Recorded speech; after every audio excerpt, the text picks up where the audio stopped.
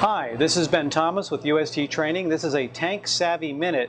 If you have an underground storage tank system and an automatic tank gauge, your job as a UST operator is to make sure everything's working properly. I'm here at a typical UST site at a convenience store, and I'm noticing here this little envelope here is empty. There should be a manual on how to run this Veeder-Root TLS-350. A good operator knows the operating manual should be standing by. This operator should be going online, downloading a copy of it, and keeping it here. A good operator should know how to run the automatic tank gauge system with the manual provided here.